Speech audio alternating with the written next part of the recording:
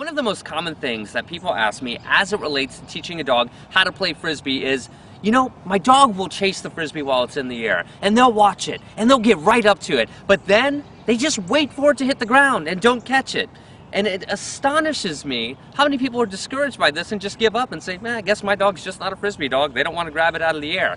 Well, the bottom line is, it's almost, the best analogy I can make is, it's almost like expecting an infant to learn how to walk before they crawl.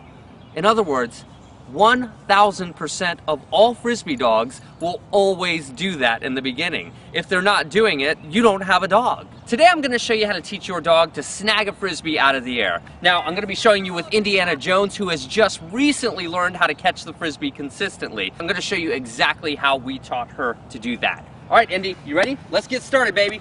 You ready? She's all hyped. She's into her Frisbee right here. Look at her go. She's watching it.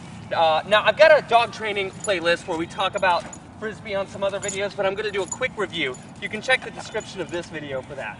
Alright, so remember, the first thing we do when we're teaching our dog Frisbee is take it. That's very good.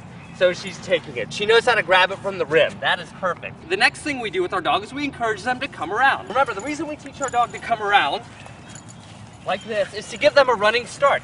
So we've got take it, we've got come around, take it. Very good. It's important to remember that we don't just teach our dog to take it and then throw it as far as we can. Remember, it's all about baby steps. Don't ask for too much. Phase it in.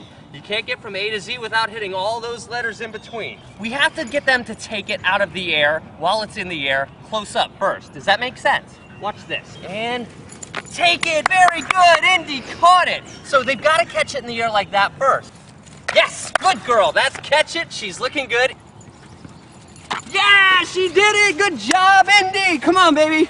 Remember, guys, the crazier you act with your dog, the better they're going to appreciate it, the better they're going to do. Play with them.